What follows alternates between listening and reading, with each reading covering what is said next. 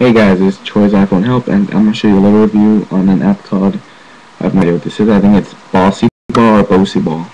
But you see it right there if you want it. I just got this from the App Store like not even a couple of minutes ago, and I just think it has amazing graphics. I don't really know how to play it yet, but let's take a look. You have, let's see, you versus your iPhone, 2-player teams, and a lot more junk. I'm going to go and click on you versus your iPhone. Continue game. I'm going to go ahead and press new game. And you get this like court. I think it's like an old man's game, but I'm going to go ahead and click it. Kind of hard. And you just got to flick it and try not to get out of the rings.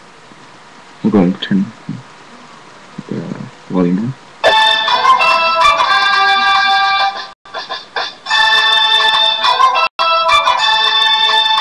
Yeah, it has really annoying music. Yep. Just want to give you a better close look at it. I think the point is to get the ball next to other balls. I said balls.